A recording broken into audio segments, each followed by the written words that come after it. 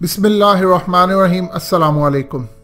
हजूर पाक सल्लल्लाहु अलैहि वसल्लम ने फरमाया था कि ज़माना आखिरत में एक वक्त ऐसा आएगा कि इंसान कब्र के पास से गुजरेगा और कहेगा कि काश इस कब्र में मैं होता। मज़ीद डिस्कस करने से पहले इस वीडियो को लाइक करें, हकीकत टीवी को सब्सक्राइब करें और बेल आइकन पर ज़रूर क्लिक करें। कभी किसी ने सोचा है या उल्मा ने हमें बताने की कोशिश की है कि हम उस वक्त में आ चुके हैं और इसकी क्या वजह है? इसकी असल वजह यह है डिप्रेशन।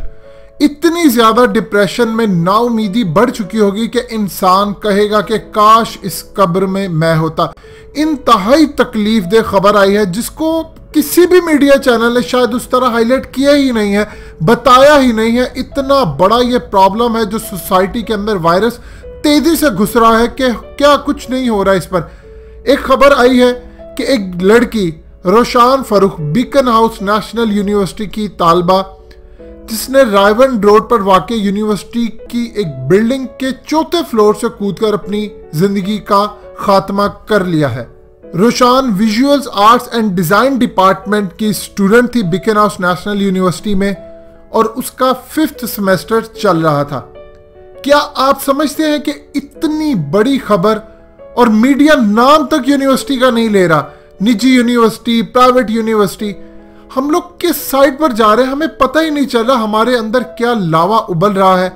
माहिरा खान की ट्वीट आती है और उसका कहना है कि आखिर हम कब समझेंगे कि मेंटल इलनेस भी कोई चीज होती है। आप अंदाजा करें बात कौन कर रहा है? वो बेशरम लोग जिनकी वजह से आज माशरा इस लेवल पर पहुंच चुका है कि हम अंदर ही अंदर कोड़े हैं और मर रहे हैं और हम किसी को देख भी नहीं पा रहे। यानी ये लोग जब आकर मीडिया पर कहते हैं कि फलां बच्चा आपका पैदा हुआ है तो आप उसको ये दूध पिलाएं, वो दूध पिलाएं, माँ के दूध की बजाय दूसरा दूध जब खवातीन वो पिलाती हैं तो उसके बाद उनके अंदर मसाइल पैदा होते हैं। उनको कैंसर होता है, ब्रेस्ट कैंसर तक होता है और उसके बाद वो डिप्रेशन का शिकार होती है क्योंकि उनका मोटापा चर्बी कम नहीं होती। जब बच्चा दूध पीता है तो वो मोटापा चर्बी ले जाता है अपनी माँ की। जब वो इस तरह मेंटल इलनेस का शिकार होना शुरू हो जाती है, मुझे सारी मेरी हेल्थ के हवाले से मोटा कहते हैं या क्या कहते हैं, वो डिप्रेशन का शिकार होती है।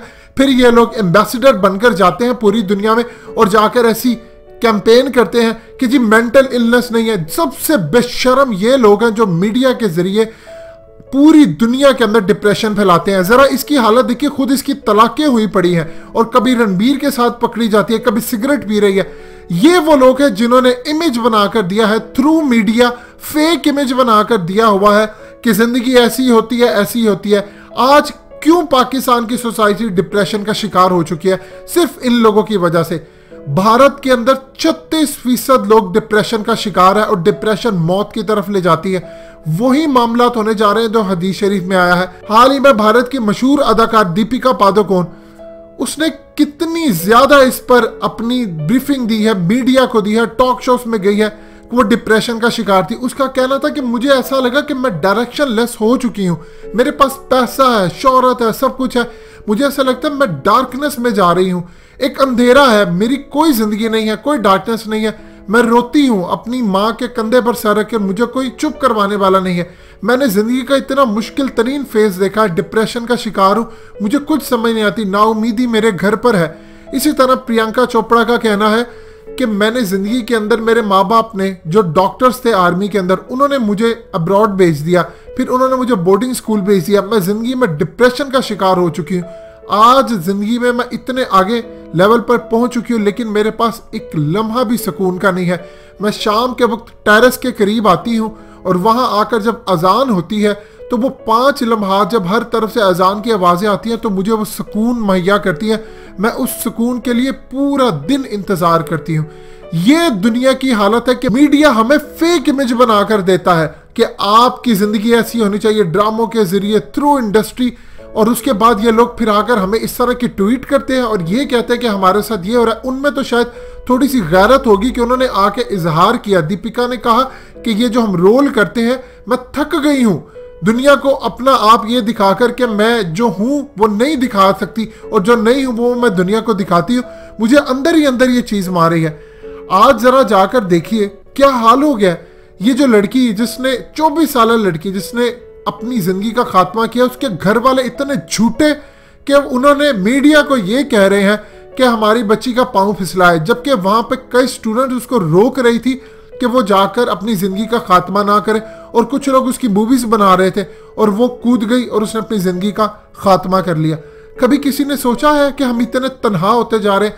मौलाना तारिक जमील का कहना था कि वो अपने बाप से आज भी नफरत करते हैं, सिर्फ इस्लाम की वजह से उनका अदब है, वरना जो उन्होंने बोर्डिंग स्कूल भेजकर उनका हाल किया। संजय दत्त का कहना था, मैं गैंगस्टर के साथ इसलिए शामिल हो गया क्योंकि मेरे माँ बाप ने मुझे दूर कर दिया। ये जितनी भी आपको बड़ी यूनिवर्सिटीज हैं, ये जितने बड़े कॉलेजेस हैं, ये आपको कहाँ ले जा रहे हैं? ये आपको तन्हाई का शिकार कर रहे हैं, और थ्रू मीडिया फिर ये हम तक आते हैं। आज हर घर के अंदर डिप्रेशन के मरीज पाए जाते हैं। क्यों? मीडिया हमें दिखाता है। औरत को इन्होंने इस लेवल पर पहुंचा दिया है कि जहां उसका घर नहीं बस रहा, उसको कोई सुकून नहीं मिल रहा।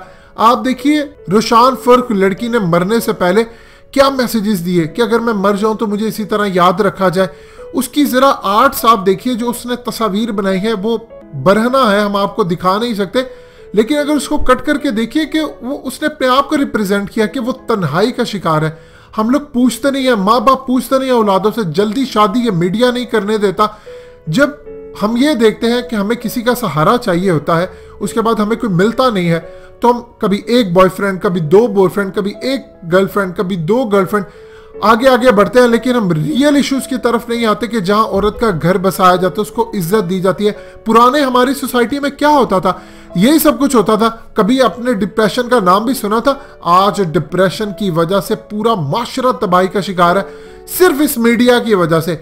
इन लोगों ने घर तोड़ दिए हैं, इन लोगों ने बेजार कर दिया है। एक वक्त था कि हम लोग एक दूसरे से मिलने जाते थे इवेंट्स पे, आज कोई किसी के घर आता नहीं है, पूछता नहीं है कोई किसी को, कोई जी रहा है, मर रहा है। हम जब एक दूसरे को अपना दुख नहीं सुनाते तो अंदर ही अंदर हम कुड़ते हैं और वो डिप्रेशन बनना शुरू हो जाता है। दीपिका पादुकोण हो या कोई दुनिया का दूसरा इंसान हो, या मौलाना तारिक जमील हो, या कोई भी इंसान हो, इस वक्त जो डिप्रेशन की अलामत जा रही हैं वो कैंसर की तरफ ले जा रही है, नाउमीदी की तरफ ले जा रही है।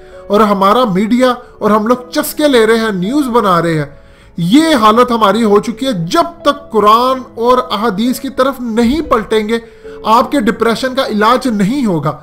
हकीकत टीवी आने वाले दिनों में आपको अहादीस और कुरान की मदद से इस डिप्रेशन के अंदर से निकलने का इलाज भी बताएगा कि जब तक हम यहां से पलटेंगे नहीं, मौत हमारे सामने खड़ी है, हम बच नहीं सकते इस फितने से। क्योंकि हुजूर पाक सल्लल्लाहु अलैहि वसल्लम ने फरमाया कि ज़माना आखिरत में इंसान कब्र के पास से गुजरेगा और कहेगा काश इस कब्र में मैं होता। इतनी मायूसी फैल चुकी होगी। दोस्तों, हकीकत टीवी को सब्सक्राइब करना मत भूलिए, वीडियो को लाइक करें, शेयर करें और कमेंट सेक्शन में अपनी राय का इजहार जरूर करें।